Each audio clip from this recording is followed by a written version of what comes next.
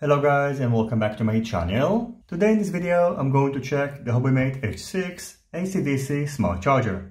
This relatively small device packs some really interesting features. It can be powered either using AC or DC inputs.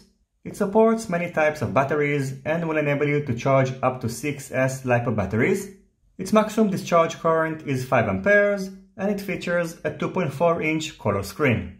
In terms of packaging, inside the box along with the charger, you're getting a small card with the specifications of the product and an AC cable with either British, Australian, European or American plug. On the top side of the charger, you can find a vivid 2.4-inch color LCD screen and 3 capacitive buttons that will enable you to navigate through the menus and operate the charger. On its backside, you can find a micro USB port that will enable you to update the firmware of the charger, an AC input that supports between 100 and 240 volts, so you can practically use this charger all around the world. An XT60 DC input that supports between 6.5 to 30 volts, so you can power up the charger using LiPo batteries between 2 to 7 cells. In addition, you can also find a servo connector for testing servos and radio receivers. On the left side of the charger, you can find an XT60 battery connector, a balance port that supports up to 6 cells, and a USB port for charging your peripheral devices. On the right side you can find a ventilation hole and a fan for keeping the charger cool. And finally on the bottom you can find rubber legs for keeping the charger steady. Now I've got the charger powered up using AC, and I also connected a 4S battery to the charging ports. On the main screen you can see the voltage of the connected battery, the voltage of each cell, and if you scroll down, you can see the input voltage, the internal temperature of the charger, the total milliwatt hour that the battery was charged with, and the total number of batteries that were charged using this charger. Navigating through the menus and operating the charger are done using the up, OK, and down capacitive buttons. In order to enter the main menu, you will need to long press the OK button, and then over here you can enter different sub-menus. Pressing the down and up buttons will enable you to navigate through the menus, and in order to enter the sub-menu, you need to press the OK button, which also double acts as a back button after long pressing it. Now let's quickly go over the options. First of all, you can set the task parameters, and under this sub-menu, you can set the safety timer, the maximum capacity, the end current, and you can turn on and off trickle charging. Next, you can set the system parameters, and over here you can set the language, so you can set it between the following options. You can set the regenerative discharge, which is an option that allows you to charge back the connected battery that powers up the charger while discharging the battery which is connected to the charging port. So over here you can set the maximum current, maximum voltage, and the maximum power. Next, you can set the maximum input power. It goes all the way up to 750 watts and all the way down to 50 watts. Next, you can set the minimum input voltage, which is a very important option if you regularly use the DC input. The minimum value is 6.5 volts and it goes all the way up to 27 volts. In case you normally use a 4S battery, I recommend to set this value to 14 volts. Next, you can set the LCD backlight, so you can set it to high, middle, and low. You can set the volume, which is right now set to off, so you can set it to low, middle,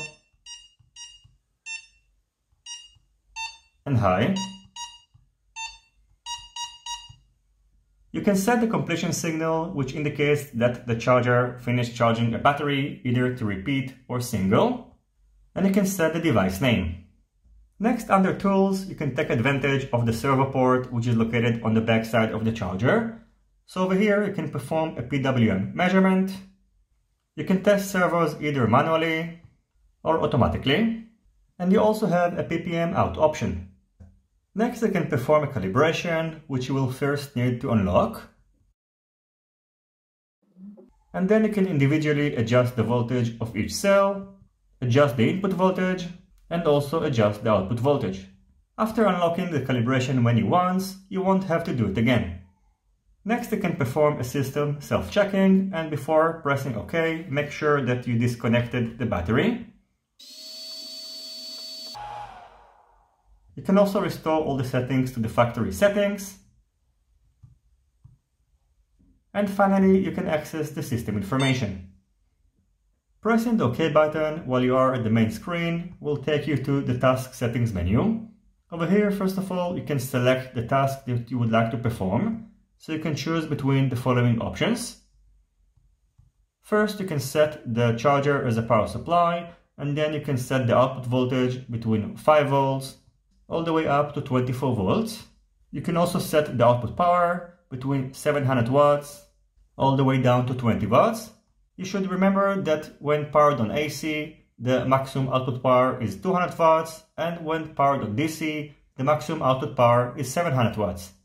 Then press OK to start the task, and of course you should do it without a battery connected to the charging ports.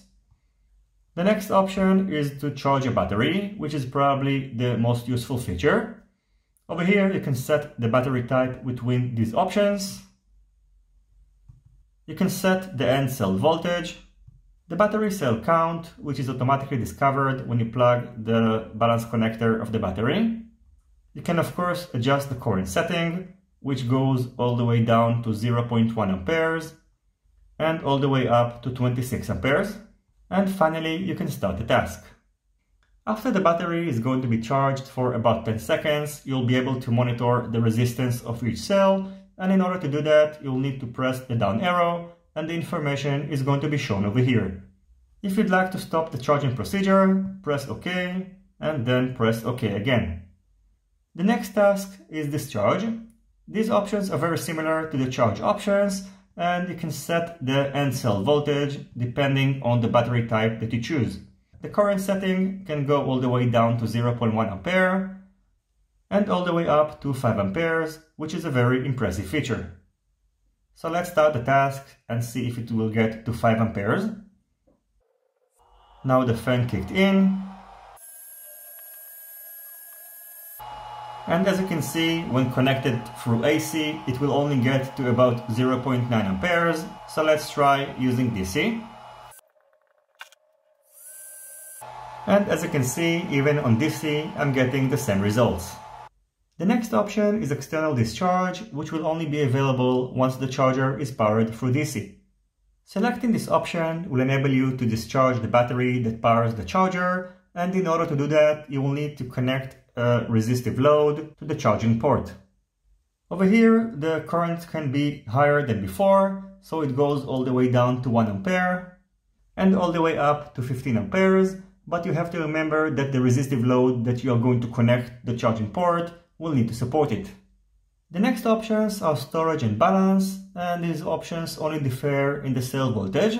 On storage mode, you can set the cell voltage, for example, on Lipo to in between 3.7 up to 3.9 volts.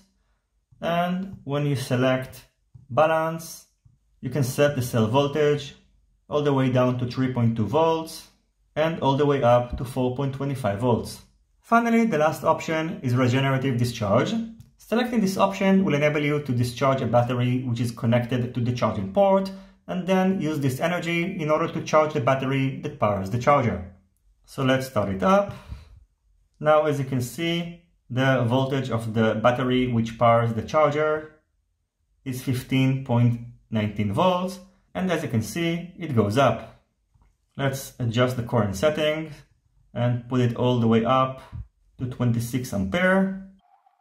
And as you can see, the battery is being discharged at a very impressive rate. And now I'm going to stop the discharging procedure because I recommend to use a bigger battery in order to do that, because I'm using only a 1500 milliampere forest battery. But if I would have powered this charger, for example, using a 10 ampere battery, discharging this battery at a current rate of 20 amperes wouldn't be an issue. So overall, I think that the HOBBYMATE Speed H6 charger packs some really interesting and advanced features.